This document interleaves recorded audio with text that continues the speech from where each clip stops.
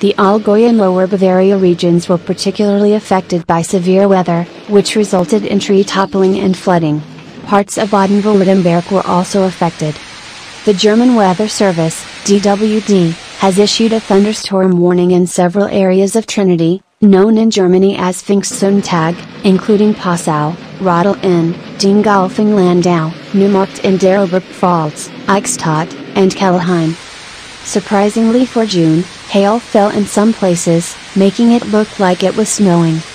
In several places the roads were covered with a thick white layer of hail, which had to be cleared away. Police said there were fallen trees, but thankfully there were no reports of injuries or major damage.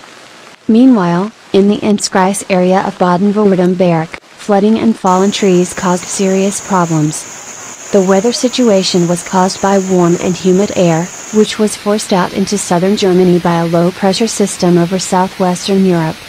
On Monday, which is a national holiday in Germany, much calmer weather was predicted, although strong gusts were expected along the North Sea coast, as well as possible hail in the North Frisian and East Frisian Islands. Subscribe to the channel. And we wish you good weather.